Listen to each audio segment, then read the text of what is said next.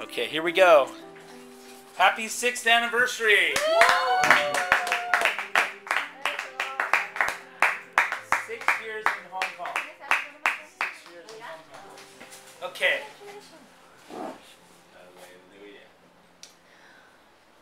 When I first came to Hong Kong 6 years ago, I was on my way to China. And I was getting ready to go into China. I was all by myself. I felt like the Lord said, go to China, go teach English. It's better to have very little money and go to China and follow me than to stay in Korea and just have very little money or very lot of money. That it was my time. So after I had just finished singing to 5,000 teachers, being the only school with a completely English play in Seoul, Korea, modeling my worth, having a teacher's seminar that we organized where we taught people how to build English libraries for very low costs to increase their English programs. I was at the top of my game in Korea, to where even Longman and I were talking about moving into being a sales rep for their books, because they said that the schools were ripping me off and that I was better. Come on in. Nancy. Philip. Pastor Harley from King Jesus Love, Pastor Brenda Velez. Hi, Welcome. Welcome. This is Pastor Prophetess Wow. Nancy Thank Green. you. That's from my church, Brenda Velez. Pastor Brenda Velez. Nice to meet you, Brenda. Oh, keep going. Don't shut it off. Yeah, come on, sit down. We're going to have dinner in a few minutes, so we're just having a little meeting. So, okay, just sit down. Okay, so this is a very interesting testimony. That's why we're recording for posterity. This is a very interesting testimony because the whole way that I was able to get to Hong Kong is that in Korea, we went out to a university and we started giving away sodas, Coca-Cola, and saying, Jesus loves you.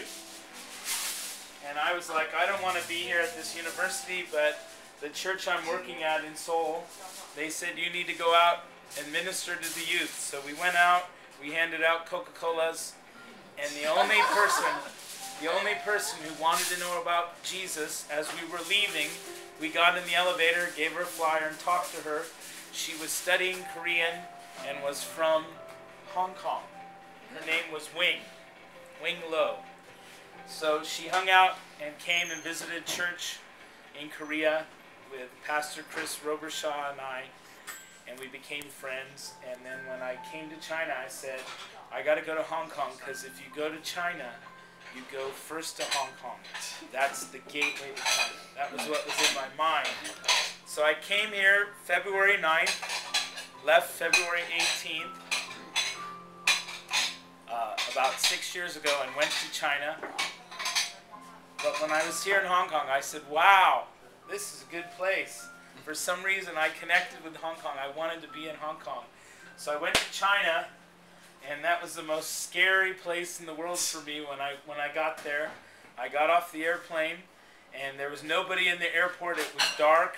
I found a restroom, went to the restroom, and then as I was getting off, I had stopped at the CLC Christian bookstore and bought as many Christian things as I could to take with me to China, because I didn't know if I'd have any Christian things. And I had my iPod, so I had music I can listen to and preaching I can listen to. And I went into China, and did an amazing thing. A teacher that I helped in Korea who's from China, her husband was airport police. So I get there, and all of a sudden this policeman is coming to me, stern, and he's really big. I know he could take his club and just beat the heck out of me. And he says, "Ken, you take good care of my wife." And all of a sudden, that's my entry into China. They're taking my bags, they're not checking anything. And that's how I went into China. And they got me to the person I needed to see, and I went to my new job. And the first night I was in the university in Shandong, in Jinan. And I was at 9:30, couldn't get any food or anything, just go to bed. And I was like, this is so isolating. But over the course of the 4.5 months that I was in China, the Lord introduced me to many, many Christians. And I met, I would say, the ugliest woman I had ever met.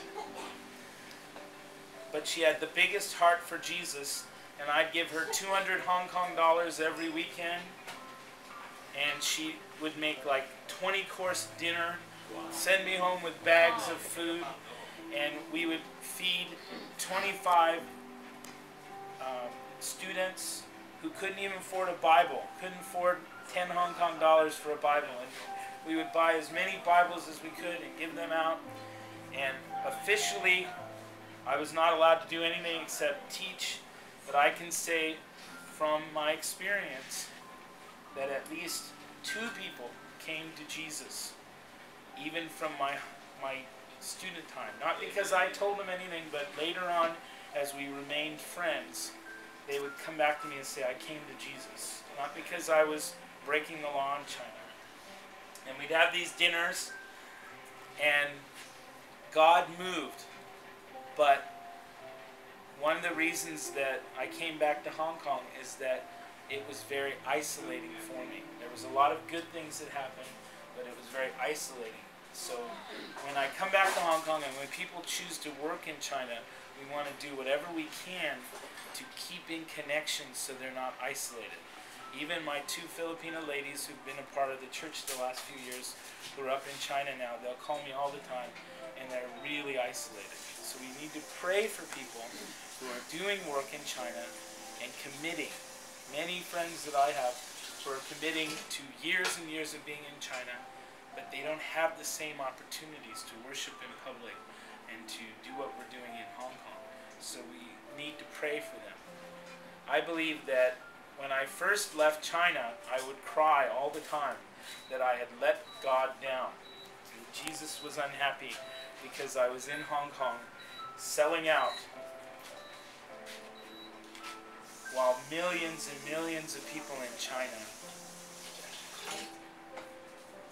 were perishing. But it took a while, and finally the Lord said, I need you here in Hong Kong. You're just going to get in trouble in China. And little blessings that God would give me is where I live now. There's so many mainlanders every weekend fighting up in Tungchung. On the street here, there's so many mainlanders. And this new Chinese CD that will come out next week.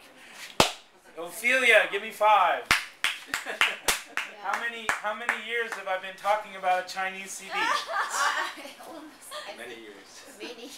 3 years, 4 years. I've had a vision of a Chinese CD and we could never get it done. And even this last year, we had the recordings done in August, and it still took 6 months to get it done. But our good friend Canary with Perfect Disc Production, she just told me yesterday we're printing it. Amen. We're printing it out. Amen. So she said, our machine that does the wrapping of the CDs is broken. We'll give you nice bags so that people can have them reusable CD bags, or you can wait. And I said, I'll take the bags because I don't want to wait anymore. That if we need to, we can do wrapping next time, okay? So then we waited for a few extra songs and they didn't come, so we're ready to go. And it's printing right now. By the 25th, next Saturday, we should have them.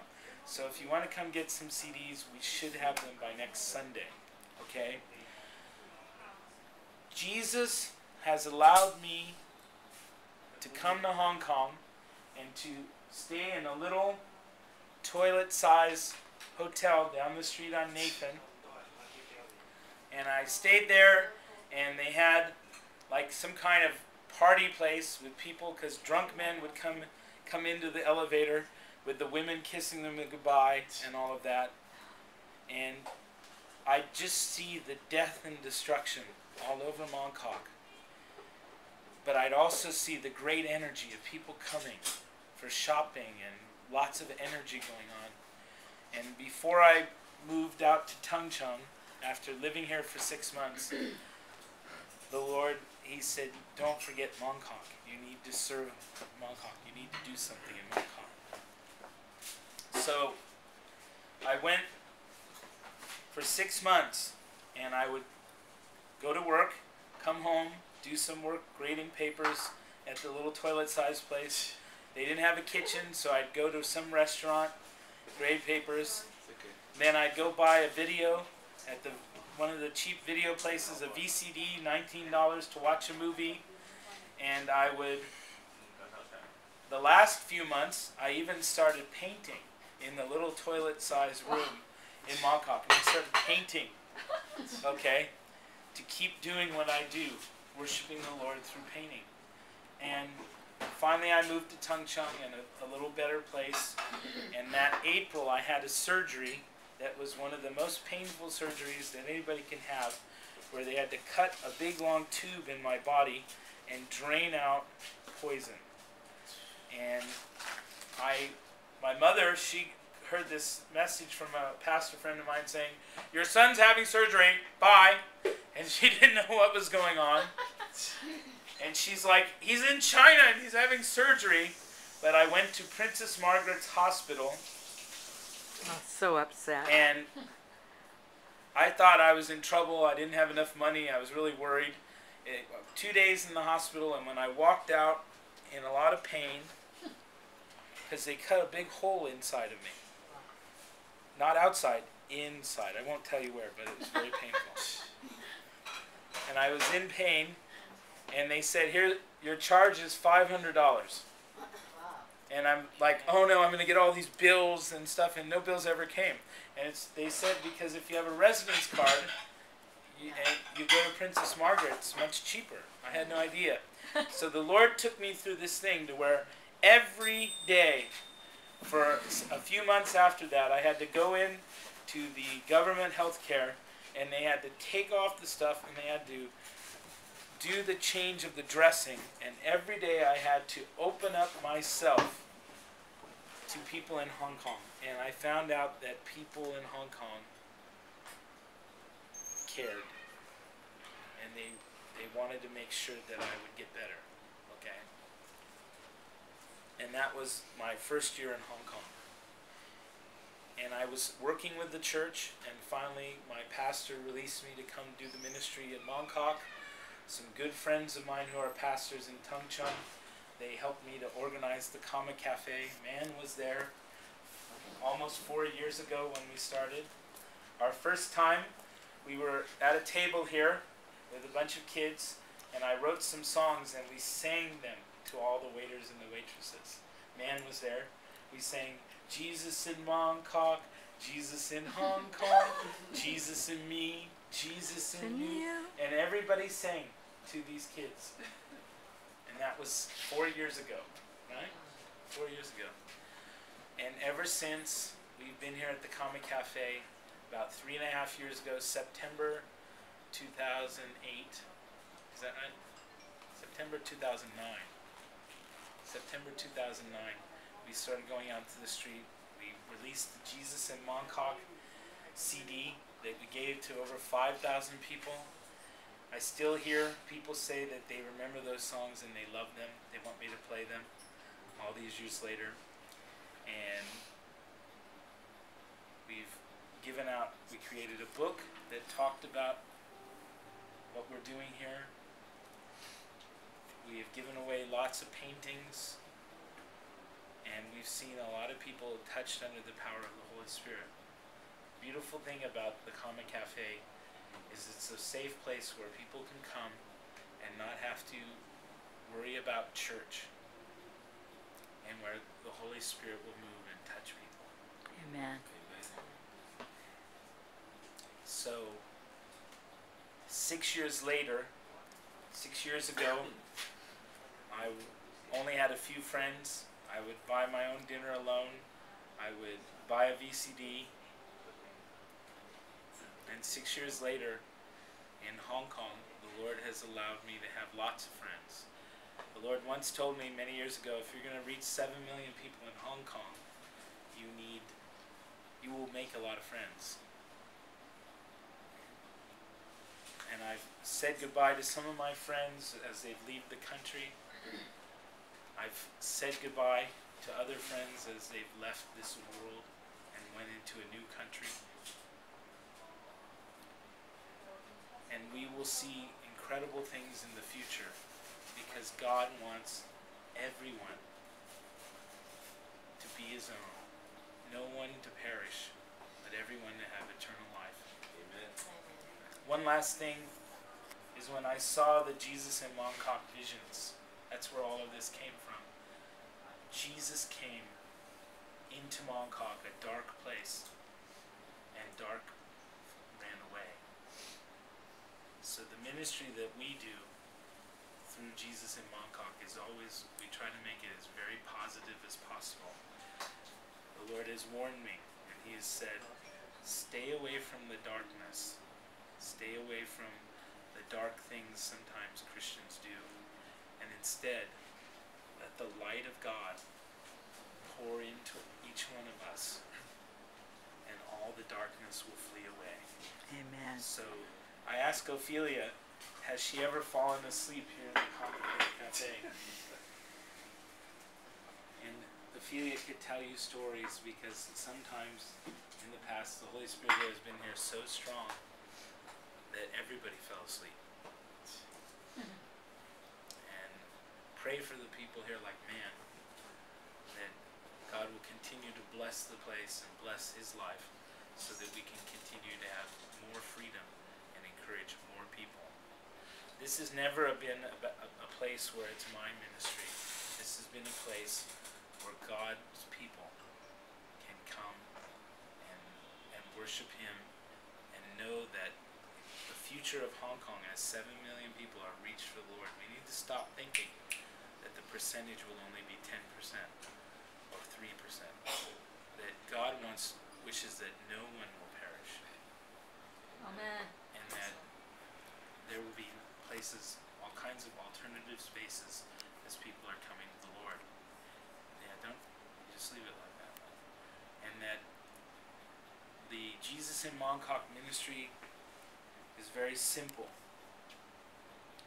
We need to read the Bible, learn about Jesus' life. We need to read the Bible and learn about how the Holy Spirit wants us to do everything. Like Mark 16, go into all the world, preach the gospel, and restore sight to the blind, release the captives, bring healing in the streets to the nations.